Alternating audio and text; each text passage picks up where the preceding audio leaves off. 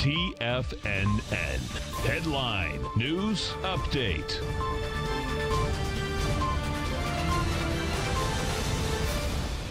Welcome, folks. We had the Dow Industrials finished down at 394, NASDAQ off 95, S&Ps down 37.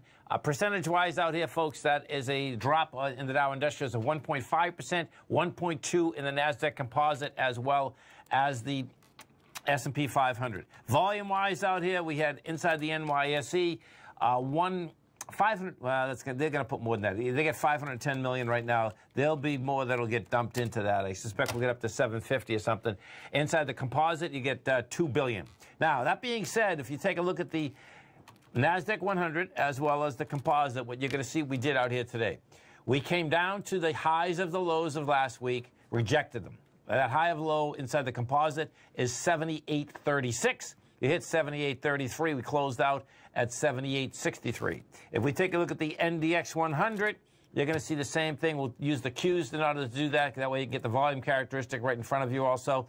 We were coming into 75 million shares. We did 23 million. You can see that, yes, you had lower price, not enough sellers to break down, though, folks. So what I expect we're still going to get out here, you're going to still get some kind of a bounce out here. And inside the Qs, I expect you're talking about 189.32. If we get over to the SPY, take a look at the SPY, is that I'm expecting, I believe it's 295. Right now, yeah, 295, and we're at 288.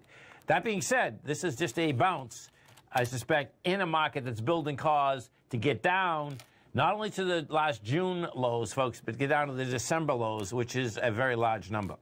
Gold contract that continues to catch a bid, as does silver. Gold out here, he closed at 1522, and that's going to be a high. 1522.80 right now. 336,000 contracts traded. Gold is in an ABC structure all on the way up. If we take a look at the silver market here, what we have with silver, silver also caught a bid. Silver had a nice sign of strength last Wednesday. Bottom line, you went up 11 cents out here. 78,000 contracts. That's a good contract number. It looks like silver's making a run to 1825. Notes and bonds, bottom line is that, man, they just keep going. You had the 10-year up 26, the 30 up a full 2 points. King dollar couldn't hold price, down 77 ticks, 97, 245. Stay right there, folks. We'll be coming back with some numbers for you after the close.